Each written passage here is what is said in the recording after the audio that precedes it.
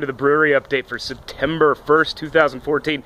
I'm on vacation. I'm actually in the Black Hills, but that does, well, not just the Black Hills. I'm over at Crow Peak in Spearfish. That doesn't mean I'm not going to bring you the beers that we have on tap for our brewery update. We are open today. We've got a couple different beers on tap. We've got the What We Got Still. Hey, you guys love that one. We've still got 353. We've got Pepper Jacked, Wild Hare, and Barnyard Cadet Smoked Porter. Coming up, we've got the Honest Engine Oil. I think we have a Split Rock Creek that we just got transferred over, even as I think it's this week.